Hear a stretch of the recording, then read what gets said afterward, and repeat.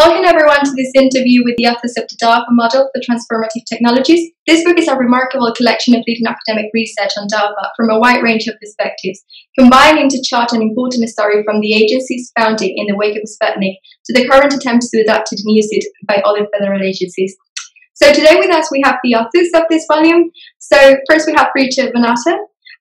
Richard Van Atta's career has focused on national security and technology policy, working for the Science and Technology Policy Institute, the Institute for Defense Analysis, and the Office of the U.S. Secretary of Defense. He has also taught in Georgetown University Security Studies program. We also have with us Bill Bonvillian. He's a lecturer at MIT, where he teaches science and technology policy, and a senior director for special projects at MIT's Open Learning program. He has also written 4 other books and previously worked as a senior advisor in the US Senate for over 15 years. And finally with us, we also have Pat Windham, who is a lecturer at the Public Policy Program at Stanford University and a partner in Technology Policy International, a consulting firm. He has previously worked for 13 years as a senior staff member for the US Senate Committee on Commerce, Science and Transportation. So thank you everyone for being today with us. So my first question is for Dick Van Atta. So Dick, could you give us a DARPA in a nutshell? What is it? What is its history, and how it is organized? Thank you, Laura. Well, DARPA is, in fact, the Defense Advanced Research Projects Agency. And those words themselves all have meaning in that it is an organization founded in the Office of the Secretary of Defense, as Laura mentioned, in response to Sputnik and the idea, at least at the time, that the U.S. was falling behind the Soviet Union in advanced technologies. This was particularly the case because the Russians had demonstrated a leadership in space that we were found to be behind, and it was decided that there needed to be a new way of organizing technologies in order to do that leadership. So what we have here is a new mission. DARPA was actually founded to be a high-risk, high-payoff organization to pursue technologies that were not being pursued by others. By high risk, it meant that you were taking on technologies and issues that had not yet been explored and, in fact, were being underexplored by others. DARPA is, in fact, an organization that is unique and has remained unique pretty much, as we will discuss now. It's unique in the sense that it is very small, very non-hierarchical, focused on bringing in individual program managers to pursue very advanced technologies and concepts. In fact, one of the very first programs that DARPA entertained was under a new program manager brought in from the Lawrence Laboratory, Nicholas Christopoulos, who pursued a program called Argus, which exploded a nuclear weapon in space to see whether or not that could be a missile defense. That shows you the extreme of some of the notions and ideas that DARPA pursued. Now, DARPA has since then gone on for 60 years producing any number of advanced technologies, including stealth for weapons, advanced notions of precision strike for weapon systems, and in information technologies actually it can actually be attributed to the fact that it invented the internet. And in inventing the internet, it actually invented much more than that. One could actually say it helped create the discipline of computer science. So that is what DARPA has done, and over its years has transformed itself. One of the most important aspects of DARPA is, in fact, that it is constantly reinventing itself over new technologies, new organizational approaches, new research areas. And so as we'll talk about today, it is going into areas that are outstandingly different from anything anyone else is pursuing, including things such as, and controversial issues such as, human augmentation. So that is kind of a nutshell of what DARPA is, and raises some questions of where it will go in the future. Well, thank you so much for this introduction. So my next question is for Bill Bonvillian. So there have been attempts in the US to create DARPA clones. So for example, all the DARPA-like entities. So how has that worked? Thanks for the opportunity to chat with you today, Laura. Replicating the DARPA model is not a simple process. And there's a real question about how DARPA can be replicated. And there are some DARPA clones in the US that we can draw some lessons from. An early lesson of those DARPA clones is that the initial culture locks in and really determines what the agency will become, what the new entity might become. So DARPA had great early leadership, from people like Jack Kawina, J.C.R. Licklider, Herb York, George Heilmeyer. ARPA-E, one of the clones of the United States, the Advanced Research Projects Energy, likewise had a remarkably talented founder and initial director, Arun Majumdar, who was later Undersecretary of Energy and now directs Stanford's Energy Initiative. But Arun and his initial team set up a very, very strong culture, like DARPA, but also innovative in some additional ways. ARPA-E was, the Energy DARPA, was founded in 2009, and a recent National Academy study in the US validates this model and what it's accomplished. Another US clone, the second successful DARPA clone, is IARPA, the intelligence ARPA, that works for the US Director of National Intelligence. For example, over 70% of its projects move past their midpoints in technology transition towards an intelligence agency use. The first director of IARPA was a longtime DARPA veteran, knew that model well, and was able to institute it there. The U.S. has also had a problematic clone problem. Homeland Security ARPA brought over, when it was founded at the beginning of this new department in the U.S., brought over 10 former DARPA program managers and a DARPA deputy director as well. So it had the talent and that understood what the model would be. But it was placed under a highly bureaucratic, much larger budget and policy office, was never really allowed to make independent decisions. So it faded, was attempted to be revised, and has yet again faded. So 2 successful attempts, 1 problematic one. Now, the UK, as well as Germany and Japan, have also considered DARPA kind of models, and efforts are underway in those countries regarding this. So hopefully the international models we can look at as well to see how transferable that model might be on an international basis. It's important to remember here that DARPA is not a standalone entity. It's very deeply linked to the U.S. Department of Defense. And DoD in the U.S. is concerned with implementing its technologies, not just having the research done. So DoD plays a very critical role in many cases, not all, in many cases of carrying those technologies through into implementation. DARPA is a right-left model. DARPA will look at the right side of the innovation pipeline and decide what it wants, and then go back to the left side of the innovation pipeline to work on the R&D that will drive us to get there. And that's not an easy task, but it wants an outcome. And most agencies in the US use what's called a pipeline model. They do the research and dump that research into the innovation pipeline and hope something happens. DARPA has a different approach. It has this right-left approach to look at what it wants to get out of the pipeline, and then it can work with all the entities and powers and authorities that our Defense Department has to actually bring those technologies about. So it works in what we could call an extended pipeline. The Department of Defense will support the research and the development, and DARPA is an entity to do that. It will also support the prototyping. But then DoD will often help carry through on the demonstration, the testing, and through its procurement budgets, the actual initial market creation. So DARPA is not embedded in the Department of Defense. It's kind of an island bridge model. DARPA is on kind of a protected island away from the Pentagon, a few miles away. But it's able to build a bridge back, in effect, to the mainland to get its technologies carried out through the Defense Department. So as countries and agencies in the U.S. think about DARPA kind of models,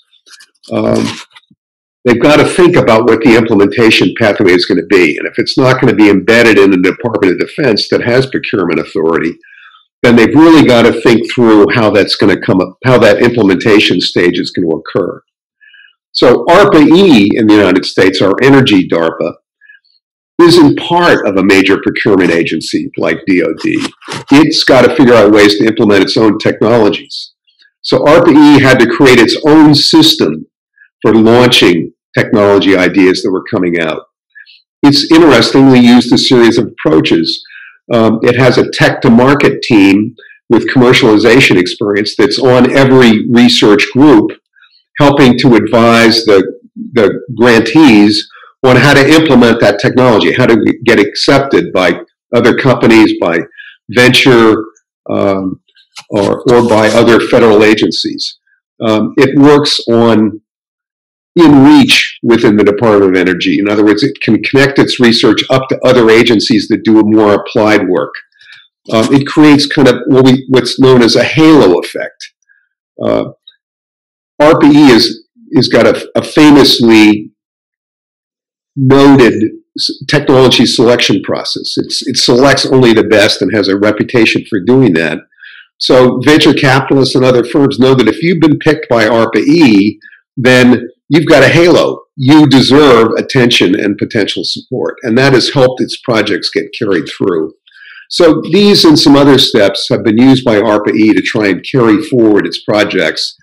And if you're not going to be part of a large procurement agency, you really have to think through these additional strategies. Just a few supplemental rules for DARPA and its clones. DARPA and the clones in the US that have worked have engaged in technology visioning. In other words, they form a vision of the technology that they want to get and then create a research pathway to get there, which includes implementation steps. As I said, they're island bridge. In other words, they're on a protected island away from bureaucracies, but they've got a route back to decision makers to move their technologies along. The DARPA agencies, like agencies, use great groups of innovators. They've got to find the very best teams to carry out an innovation and reach a new technology. And they build thinking communities. In other words, it's not just the DARPA program managers, which is a pretty small group. It's the former program managers. It's the grantees, right? In other words, there's a much larger community that's accumulated over DARPA's over 60 years of history now. That's a real community that thinks about DARPA hard kinds of problems and helps bring them about. So those are some of the other approaches inherent in a DARPA type approach that organizations like ARPA-E and IARPA have been able to replicate. Well, thank you so much for that, Bill. So now continuing with Pat. Pat, how can an ARPA fit into a nation's overall science, technology and innovation system? And in particular, what can ARPA contribute and what does it need from other organizations in order to succeed? Thanks, Laura. I'd like to make 2 points building on what Dick and Bill have said. First, an ARPA-type organization can fill a very important niche in a country's overall system for developing science and technology and applying it to innovation. The part of that we know best is the creation of breakthrough technologies. As Bill said, ARPA has a vision of something that is really quite significant. It can be either building on a totally new technology or combining existing technologies to create a significant new capability. And while universities, at least in the US, and I would argue probably the UK, sometimes do contribute real breakthrough technologies, biotech, whatever, an ARPA's particular strength is to create and demonstrate real working prototypes, often of what we call hard technologies, engineering, physical stuff. And that really is not a role that most other organizations are willing or able to play. So it fills an important niche. It also, building on a point that Bill made, has a second real benefit that is not always appreciated, which is in the process of funding these projects, creating the teams, doing the work, DARPA has historically played an important role in creating what we call new technical communities, new interdisciplinary groups of people who understand the new technology, because it's often been the performers and the program managers who've literally created a new field. And DARPA helps create, if you will, a cadre or group of people who understand that new technology and often can go on to help create products based on this or to train new students, etc. I'll briefly mention some that where DARPA, not by itself, but with others, has played an important role. In the 60s, early 70s, it helped create the interdisciplinary field of material science and engineering. As Dick said, most famously created the field of computer networking. Much of the early work done out here where I live in Silicon Valley on personal computers was funded by DARPA, done at Xerox's Palo Alto Research Center. The computer mouse was invented here with DARPA money. And so you can create a whole new set of experts who begin, including graduate students, begin to understand how to do things. And that's another important niche that I think an ARPA can play. But my second main point, and building on what both Bill and Dick have said, is to succeed, an ARPA doesn't exist by itself. First, it has to have skilled people and new knowledge to draw upon. It needs the universities and government laboratories and corporate research labs, both to provide new ideas and to provide people. DARPA's program managers don't come out of nowhere. They're drawn from these other institutions. And if one is trying to considering a new ARPA, you have to ask, in my opinion, are there the foundational institutions, knowledge institutions, universities, government labs, and the people who can actually make this thing work? On the flip side, and this is building on Bill's point, a country will not get value, benefits from an ARPA unless there are organizations, government or private, that can pick up on those technologies and actually commercialize them, make real products, real services. DARPA itself helps by creating these technical communities. In the case of computer networking and personal computers, people went on to start companies like the early Ethernet companies and all sorts of things. But if there isn't, if you will, an innovation ecosystem, somebody to pick up on these technologies, then a country's not going to get value out of its ARPA. It may work really well. It may produce some really interesting technologies and some skilled people, but it won't create new economic benefit, new companies, et cetera, unless there's that other part. So we would argue that while designing the ARPA and staffing it well and creating this island bridge model that Bill talks about is absolutely central. Also important is to understand what's needed from the rest of the ecosystem in order to truly make the ARPA successful. Well, thank you so much. So now going back to Dick and Atta. So Dick, you have depicted DARPA as an innovation icon. So what have been the key features that you think have made it so? Well, we have emphasized, and need to emphasize perhaps a little more in our discussion here, the program managers and their actual independence from hierarchy and oversight. They're not managed in the same way that most people in a company or other organization would be managed. They are independent, but let's say overseen with a gentle hand by an office director and the actual DARPA director. And that's the organization.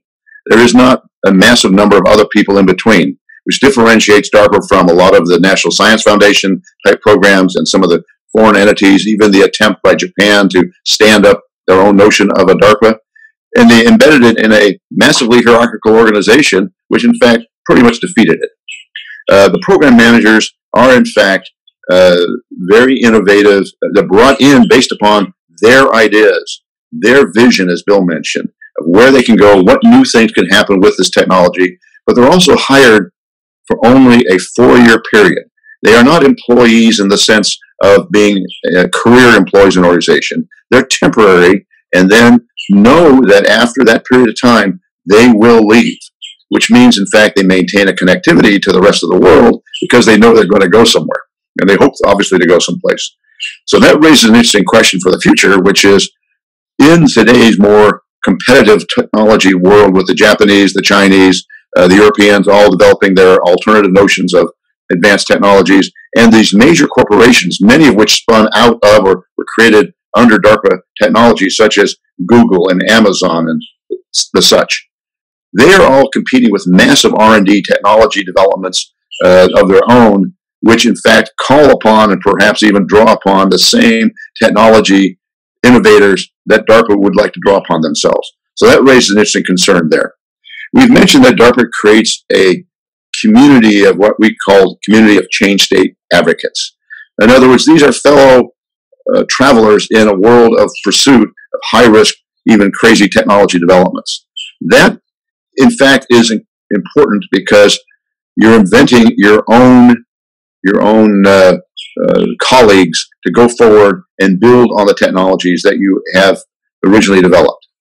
Another element of DARPA is, in fact, that it maintains a close linkage to the application world, as Bill was pointing out. It is embedded within the DoD. It does, in fact, link to the DoD. It also has leadership in the OSD, Office of Secretary of Defense, which, if that leadership sees a technology is not being pursued by the individual military services, they can use their leadership role in the Office of Secretary of Defense to find ways, we'll put it, of pursuing those technologies, either through what might say some directive type of approaches or velvet hands, if you will. Why are you not doing this? If you're not doing it, somebody else will.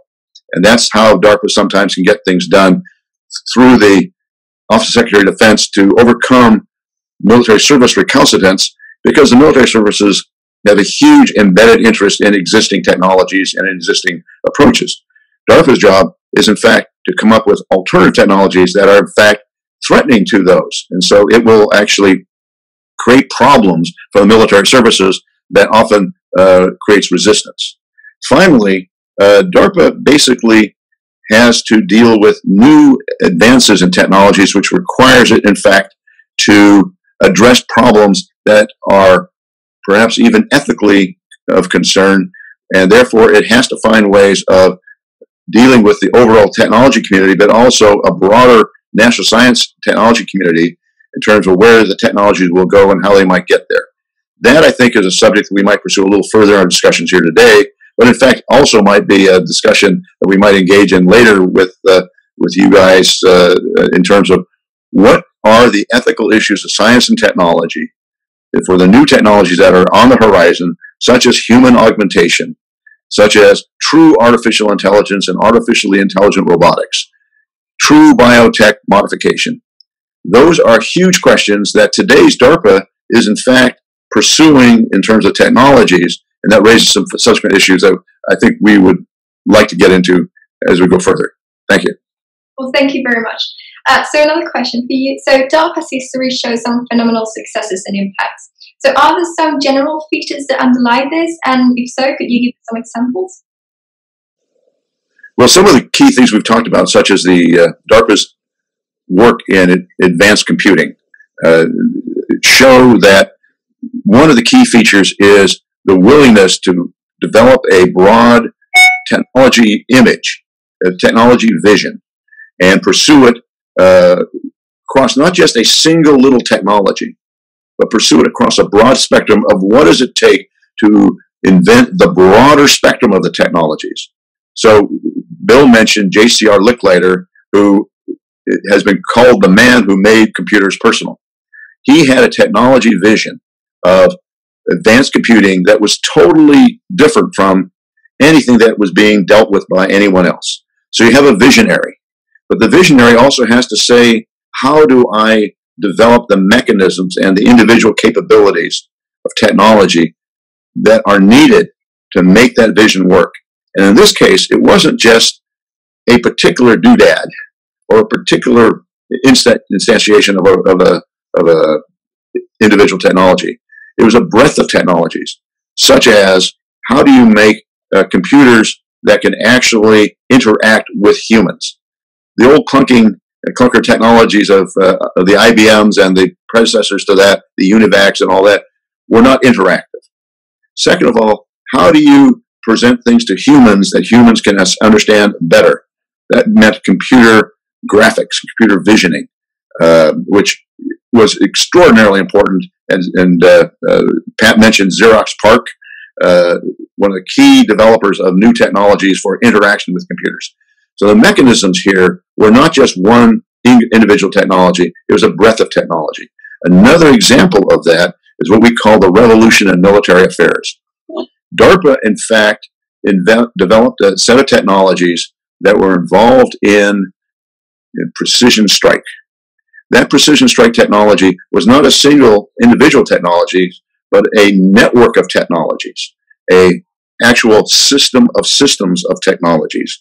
So in fact, DARPA perhaps even invented the notion of systems for military systems, and that in fact resulted in some prototype developments that were tested and laid out on how to connect the sensing and sensor technologies with the weapons technologies and be able to then control those technologies and disperse them over 2,000 or 3,000 miles to get from where the weapons were to the targets, and then disperse those weapons individually, precisely on individual targets. That was a huge concept that then resulted in basically what, in the end, we called the revolution in military affairs. And when Bill Perry and his secretary, Harold Brown, were in the Pentagon, they in fact invented the term a revolution in military affairs, and they called it the precision strike technologies. Huge differences. Well, what was the key element of that? The willingness to take on a broad vision aimed at a huge problem. The problem was that the Soviet Union could attack U.S. forces with nuclear weapons in Europe before we could respond to that. So it was the big issue. And the problem that turned to DARPA was we can't just rely upon nuclear weapons to provide our defense of Europe. Come up with something different. And so that goes back to Bill's point about this is an end state issue. This is a goal and objectives. Here is something nearly impossible that you need to think about. How do we come up with something that will address that kind of a problem? So that is the kind of fundamentals. And it goes to a couple of things we mentioned, which is DARPA's ability to take on any problem, the willingness to take on any problem. If it's too hard, it's something that DARPA needs to do. DARPA can take on those kind of problems. Second of all, it can go out and get the resources from wherever. It doesn't depend on a particular laboratory. It doesn't depend upon an existing structure of individuals who exist in one place or another. It almost invents the technologies and then invents the people to pursue the technologies and invites them to come help solve this impossible problem. So it's that sense of almost technological and applications adventure that entices people to come to DARPA and work with DARPA. Well, thank you so much. And final question, are some developments or factors that you think would make it more difficult for DARPA to succeed today?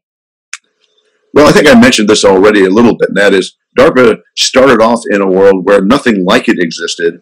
And in fact, the technological capabilities of all the countries, including the U.S., were embedded in relatively isolated research laboratories, both in companies such as IBM and General Motors, and in governmental laboratories, including the U.S. government R&D laboratories and our national laboratories. But also, if you think of the individual countries such as the Soviet Union and the UK, they all had their R&D labs locked up and kind of individually working on problems with a set of institutional scientists, if you will. Today, that's a very different world. Today, we have massive R&D efforts going on in the Googles of this world, if you will, the Amazons of this world, the Samsungs of this world. Samsung has a phenomenal R&D technology laboratory system, which in fact, they are emulating DARPA in some of their organizational work. And also we have, of course, China and Russia. So this creates a different world. Everyone has emulated DARPA. And the other thing they do is they watch DARPA. There's no question, if you look at the intelligence information, DARPA is constantly being watched and observed and copied in terms of not just the organization, which is hard for them to do, but more importantly, as soon as DARPA comes up with an idea or gets people doing the R&D in certain areas, they immediately emulate that, copy it, and try to, in fact, steal it. So DARPA has a problem today in that there's much more going on than in 1958 and the 1960s, and others doing very rapidly what DARPA is also doing. The other thing, as I mentioned, is the people problem. DARPA has a people problem, even though sometimes they try to try to say they don't. And that people problem is, in fact, the enticement of people to go to work for big buck companies. They can make a lot of money doing the same thing that they perhaps could do at DARPA. Now, the question that is raised, of course, is can they be as independent? And can the problems they take on be as significant if you're at a company compared to whether you're at a DARPA? Added to that, of course, is the foreign entities who want to chase after DARPA. They put a lot of money into scientists and ideas to try to get those same ideas too. So those are key challenges that DARPA faces today. Adding to that, of course, is the question of some of the ethical underlyings to what DARPA is pursuing today. In fact, what all the world of advanced technology is pursuing today, raising the questions of who monitors or oversees or has insights or oversights about how far do we pursue these. Well, thank you so much for that, Dick. So now we're moving on to Bill Bonvillian. So Bill, DARPA is somewhat unique in our organization that takes advantage of the Defense Department that is located within. So given this, can the DARPA model be replicated? Well, the answer, I think, Laura, is that it can, but it's going to have to be a different kind of organization if it's not going to be embedded in a large procurement agency like the Defense Department. And I should say, too, and Dick and Pat went over some of this history, but the IT revolution that DARPA played a very, very significant role in, certainly in personal computing and the internet, that was stood up not in the defense sector primarily, right? That was stood up primarily in the civilian economy, we can call it. And DARPA very consciously did so. It saw that these technologies were going to advance further and faster if they became part of a market economy rather than a defense economy. And a market economy can put far more resources on incremental improvements and advances than typically a Defense Department or a procurement agency can.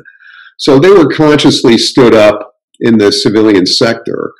And in turn, the Defense Department leveraged off them as they evolved. Obviously, the personal computing and internet opportunities that got created in the civilian side became opportunities, in effect, dual use opportunities for the defense side as well. So DARPA has been able to do both. It's been able to innovate in the civilian economy as well as in what we could call the defense economy. But I think, an important point here is that ARPA-E may be a better model for regions or countries or other agencies in the U.S. to consider than a straight DARPA model. If you're not going to stand up your new ARPA in a large procurement agency that has the ability to buy the technologies that you're going to create, the kinds of creative things that ARPA-E has done, I think become paramount. I mentioned tech to market. I mentioned in-reach within DOE to use applied agencies. I mentioned the halo effect. Another key point is that at the outset, ARPA-E will not proceed with a technology project unless there is a clear pathway to potential commercialization, right? How could that technology actually get into the marketplace? And if there's no real way it can, if it's going to cost too much, if it's going to take too long, it's not going to pursue, ARPA-E will not pursue that technology. So, these are all ways in which an ARPA-like entity could pursue introductions of technologies.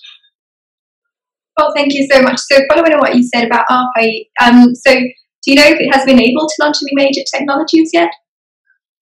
It's a work in progress. It's about 10 years old now.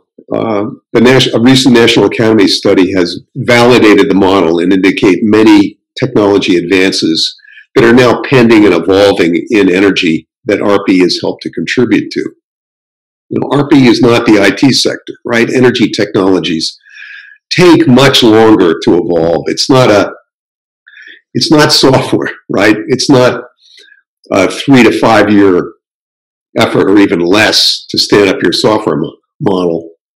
These are hard technologies and they take 10, 12, 15 years to scale up, if then. And it's a difficult process and requires major capitalization.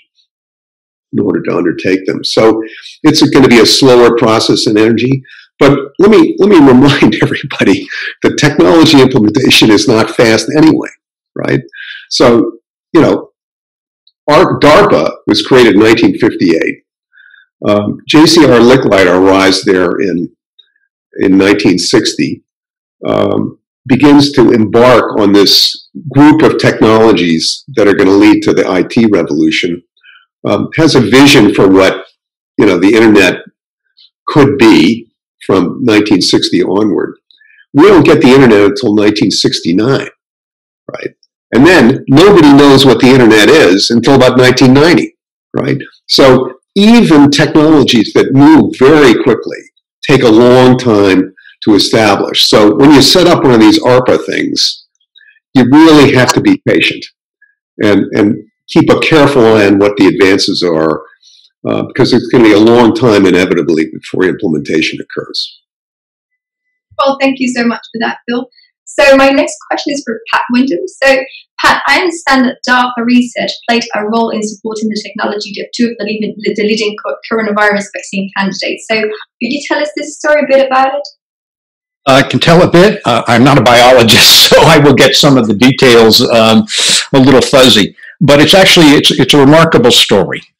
In 2010, a new program manager came into DARPA, an Air Force doctor named Dan Wattendorf, and he had a vision, which his bosses agreed to. His vision was that, and he didn't know how to do it, but he had a vision of being able to rapidly develop new vaccines in 60 days, and also related new antibody treatments, which can help. They're not vaccines, but they can help prevent, and help treat people with the virus. And he wanted to do all this in 60 days. He also wanted to use techniques that could lead to rapid manufacture, rapid production of vaccines and antibodies. Because as you may know, most vaccines today require something like eggs and cultivation. It's a very long, hard, expensive process. People thought he was crazy, not at DARPA, but elsewhere. His approach was to use what's called messenger RNA. I don't really understand this, but instead of creating a vaccine, for example, he said, let's rapidly create basically a version of the bug, and then let the human body, after you inject it, create its own vaccine, in effect. So he got permission to do this. They put out some requests for proposals. A lot of people in the community said, it's crazy. And then what happens frequently in a DARPA program is that some of the people that DARPA was talking to about actually doing this research said, well, wait a minute, how far could we get? And what would it take? And you begin to build what Dick was calling this change state community. These are people who say, well, maybe we could actually do this. And then they start working on it. One of the companies, and DARPA can fund startup companies, big companies, government labs, universities. As Dick said, there's no central laboratory DARPA has to go to. They go whoever's best. They put together teams of people across institutions. One of the companies was a new startup called Moderna in Cambridge, Massachusetts. And today, Moderna, this is for vaccines, using this new messenger RNA technique, which everybody admits has never produced a vaccine yet, is the first American company in phase 3 clinical trials, the third big stage before our Food and Drug Administration has enough data to decide whether to license it or not. They're the first ones going. So is the second company. And again, these are unproven. DARPA's also, as I said, funded work on antibody treatments, and there's some American companies working on this. It's an international effort. The startup companies don't have the production facilities to do this, so they're working with both large pharmaceutical companies in the US and large companies in Europe. But it's an interesting story about how one brilliant visionary guy said, I think we can do this. And then his superiors, the office director and the agency director at the time, are rigorously trained people themselves, technically and scientifically, and they put the DARPA program manager through the ringer. Okay, you really have to tell us that there's a chance of doing this. Is your science good? Have you talked to the best people in the community? DARPA doesn't just sort of throw money out and say, oh, go try this. They really expect their program managers to have a realistic plan, but for doing something daring. And that's what happened here. I should mention, by the way, some people ask, why is DARPA doing biology? Well, Wattendorf was an Air Force doctor. And he looked at the number of American and Allied personnel being sent all over the world in the post 9/11 world, including places where there were viruses, Ebola, chikungunya, others, and said, you know, our military personnel are at threat. And if a new virus comes up and suddenly is threatening American and Allied soldiers, we really want to get a treatment fast. At least a treatment, and if we can, a vaccine. So there was a compelling military reason to do this. But as Bill said, many of these technologies are what we call dual use. They have both potential military value and potential commercial value. And so it turns out right now the biggest application of these new vaccine and antibody development technologies are being applied to COVID. And we hope they succeed. It's still unproven, so we'll see. But it was a daring plan and an example of what DARPA can do when it tries to go big. Well, thank you so much. That was indeed a fascinating story. So you noted, and it's been noted throughout the conversation, how the ARPA model requires technical communities. So could you tell us more about what is meant by this? Well, I'll build a little bit on what both Dick and Bill have said. What DARPA will contract with a group of people, right? Different teams. Frequently, they will fund multiple people in a single program who have somewhat competing ideas. It's a sort of portfolio approach. But then they'll bring those people together once a year, twice a year. And as part of the DARPA community, and it's part of the contract, those people basically share what's working and what's not. Okay. And a DARPA program manager, interestingly enough, plays a remarkable dual role once a program started.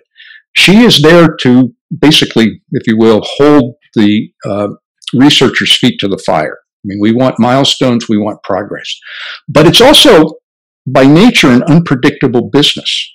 And so good program managers will say to the performers, R&D performers as we call them, the researchers, tell me your problems. And I'll work with you, because nobody expects this to go perfectly. So the program manager becomes a kind of coach, maybe a mentor, but part of a team player. In the process, both individual teams and then groups of teams who come together begin to be sort of a joint problem-solving community, and frequently interdisciplinary. Okay? They're trying to do something new, and they're trying to build a real prototype, not just write research papers for Nature or Science. Out of that comes a group of problem-solving people who have actually got probably the best knowledge in the world about that particular new technical capability, which is rough, right? But they can do demonstrations. So famously in the case of computers and computer networking, they arranged demonstrations of two in particular, one out here in Silicon Valley of personal computing, which was done by the guy who invented the computer mouse. But he also integrated stuff, did a big demonstration, brought together not only the people who were doing the work, but then brought in sort of allied people, educated them, showed them this was possible. And a similar one some years later in computer networking in the early days of the ARPANET. So you begin to get a group of people who not only understand the technology, but say, hey, you know, we could do something with this. And then they go off, in some cases, and either start companies or work for big companies or, you know, work in the defense community and actually start to do this.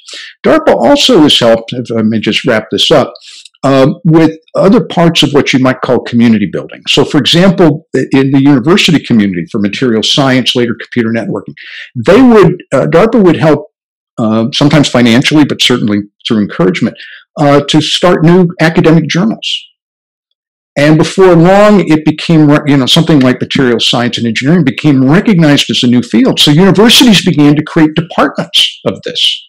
They began to create departments of computer science. There was no computer science before Licklider. there were people who built big computers, usually with Defense Department funding, but there wasn't a discipline. And so before long, you get computer science as a department, materials. We now have what's called biological engineering. And many agencies have played a role of that worldwide, but DARPA's played a big role in this. And sometimes you talk about synthetic biology, whatever, but it's the ability to actually design biological products. So these are not initiatives just by DARPA, but by funding these interdisciplinary teams, letting them develop knowledge, letting them establish a community identity, and validate what they're doing with the larger world. DARPA's played a really important role in creating not just technology, but groups of people who understand and can use those technologies. Well, thank you so much for that. So my last question, Pat, is how far down the innovation pipeline does DARPA take its project? So as you mentioned, things like prototyping. So how does it do this, and how does it move technologies to later stages? Well, I want to let Dick talk about this as well as I may afterwards, because he's actually worked in the Defense Department. But let me mention as a background point, sometimes when DARPA is developing a new technology, the military services are interested in it. But as Bill said, frequently they're not. Militaries, by definition, have to be conservative. That is, they have to use proven technologies. They have to, they don't want wild experiments about things that may not work on the battlefield and get people hurt. Sometimes they're interested, sometimes not. And DARPA sometimes will operate independent of the services, that island part Bill mentioned, and they will push a technology they think is worthwhile. What they do that's most useful is they demonstrate it works. Okay, I'll give you an example. Autonomous ships. Again, a controversial subject, but autonomous here means a ship that actually is a robot. It's not remotely controlled like some of our uncrewed aerial vehicles. An actual ship that just navigates 12,000 miles on its own. And DARPA had this view that this was a technology that might be useful. There were people in the Office Secretary of Defense interested. The Navy hated it because they thought, well, we don't want that, and it won't work. An autonomous ship will still crash with others. DARPA kept working on it. The Navy began to say, well, maybe it's kind of worth a look. And then by the time they actually built one and christened it in Portland, Oregon, the Navy was on board. Okay, so in that case, the Navy's willing now to take it the next step. And in fact, the latest vision for the U.S. Navy, just released in the last couple of weeks by the current Secretary of Defense, envisions a future naval force of both crewed and autonomous ships. I mean, many of them. Sometimes the services will ask DARPA to go beyond the prototype stage. Help us rapidly commercialize this. You've worked with defense companies. This is usually with prototype weapons, right? Not computers, something like that. You've worked with the companies that built the prototype weapon. Help us go to the next stage. An example of that is a new Navy anti-ship missile called LRASM. This is public. This was the only reason I know about it. But DARPA helped develop this using existing technologies, but quite new capability. And the Navy became convinced this is really valuable and actually asked DARPA to go ahead and help them work with the defense contractors on that.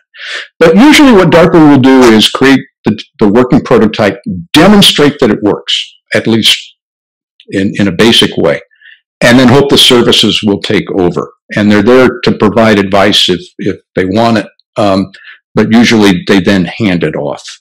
And that whole issue of technology transition is actually a huge topic. It's problematical sometimes for DARPA.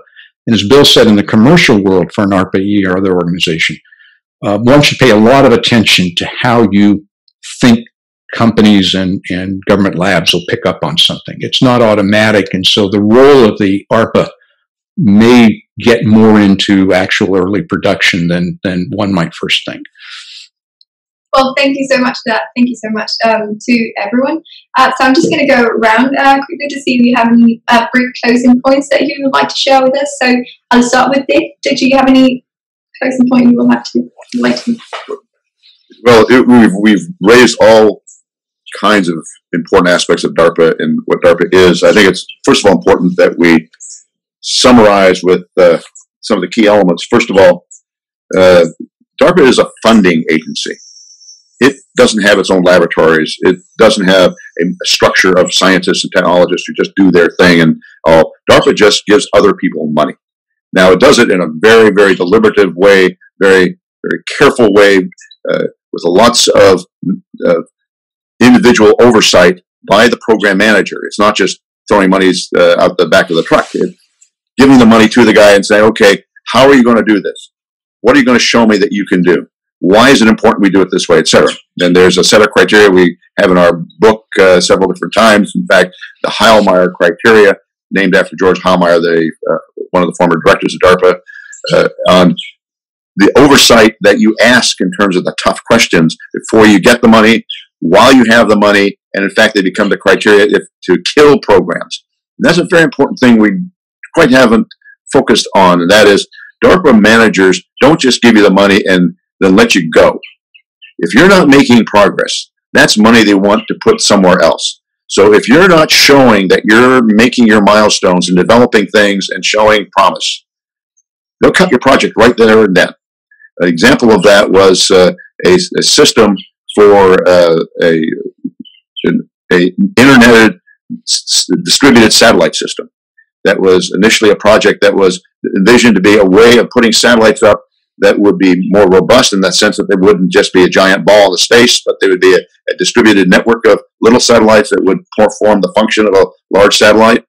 And that also would be cheaper to put up because it would be the individual pieces that then would be netted together. It was a great idea, an adventuresome idea, another example of a crazy idea, if you will. But the only problem was after about a year or so of using Orbital Sciences and a couple other companies, they weren't getting there. So they just cut the project and said, let's go with internet companies who know how to net things together, and anybody can put the balls up, if you will. Well, that didn't work after 6 or 8 months or a year. They just canceled the whole project. And that led to money then going into alternative ways of making robust satellites, et cetera, that DARPA has pursued since. So DARPA has a tough love kind of environment. You're wonderful people, you're doing great stuff, but you're not showing progress. Well, okay, this is canceled. Come back with a better idea or an alternative idea later. The other thing we wanted to emphasize, and we have emphasized, is that it's a lean organization. It is not a bureaucracy. It's not a hierarchy.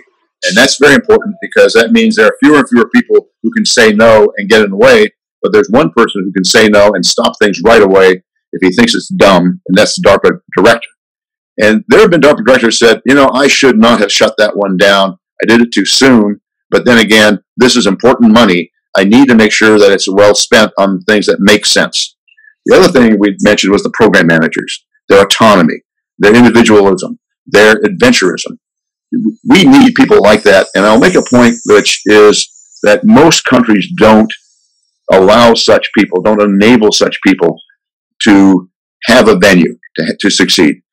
I mentioned the Japanese, I mentioned the Koreans. There are certain societies that are very structural, hierarchical, and are based upon, if you will, consensus orientation, and that's really true in many of the science worlds. Finding people who can go out the way the program managers do is crucial. And in fact, when we were talking to some people, Bill and Pat and I, in Japan about their notion of a DARPA, we presented them this notion of the independent gunslinger, if you will, program manager. One of the young Japanese science technology guys came up to me and said, oh no, we could never do that here. Just an example. I was in India talking about these ideas. Very much the same concern. Oh, we can't do that here. So until you break that notion of allowing people to have that level of independence and take on the responsibility, the individual responsibility for that program, not have someone else to blame, not have an organization to blame, if you will, if you don't succeed. And by the way, not succeeding in DARPA isn't a bad thing. You're not punished for not succeeding. You're congratulated for trying to take something on. You did a great job. Too bad it didn't work out. In fact, the program manager who did that space program, the distributed space program, was given another program on advanced manufacturing, which he took on subsequently. So that's crucially important. And Pat mentioned the portfolio approach. DARPA doesn't just fund one organization or one person. In fact, they award multiple projects, some based on little seedling ideas, some on a broader concept, and they are in fact competing with each other. And they are then told they have to interact with each other. So DARPA puts people in awkward positions. You have great ideas, they have great ideas. Oh, you want to keep your secret? Too bad. You have to tell the other guys how you're going to do that, because this is in fact for a broader, bigger cause. So those are the kind of things that make DARPA different and make DARPA really a crucially important organization. Well, thank you so much for that. So I'm continuing with Bill. Do you have any closing comments that you would like to share? Sure. Let me just reiterate, I think, some key points about the DARPA model itself that need to be kept in mind. An important point that Pat particularly has been making is that there's a real need to link the technicians, the technical people, to the operators, and otherwise you don't really know what you've got. Right, and the operators are the ones that can tear it down and experiment with it and try it and see what works and what doesn't work. And typically in DARPA projects, as they go through that prototyping phase, there'll be close ties to potential operators that can really help inform and help the DARPA technical people understand, what they've developed. So linking the technologists to the operators, I think, is a key point. We talked a good bit about technology visioning. Industry doesn't do technology visioning. Industry does innovation by stage gating. In other words, they will establish a series of thresholds, and if the particular product that's in the evolutionary phase doesn't look like it's going to be highly profitable or available anytime soon, out it goes. DARPA works differently. It works with a technology vision and then moves to get there. And ARPAE and IARPA have the same approaches. Island Bridge, we've talked about. It's very important to protect the innovators and from the bureaucracy, but it's also absolutely critical to get that bridge back to the mainland, back to the decision makers. So, as Dick was talking about, the role in getting DARPA technologies stood up, and Pat was discussing it as well. DARPA's ability to appeal to the Secretary of Defense or senior people within the Office of the Secretary of Defense, that's absolutely critical, because the technology adopters, the military services, may not necessarily want it.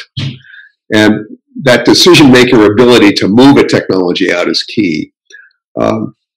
Finding great groups of innovators, that's absolutely essential. So DARPA's ability to just seek them and put them together from many, many different sources and then bring their thinking together as groups of innovators, that's really a critical capability. And we discussed, too, the need to build these technical communities, these thinking communities that can think together often over an extended period of time in putting these new technologies together. I think that's another key underlying DARPA rule. Well, thank you so much, Bill. And finally, Pat, do you have some closing comments you would Well, I'll just reiterate, I think, 2 points that we've been talking about. One is this has been a remarkably successful model. And as Dick said, it's also identified dead ends. I mean, that's part of its learning process. DARPA is a remarkable learning machine and community. All right, that's its job, to try things with bold visions, deliberate thought, but learn. These are experiments, if you will. They're calculated, risky experiments, but they're not dumb. They're quite thought out, and it has led to some remarkable actual achievements.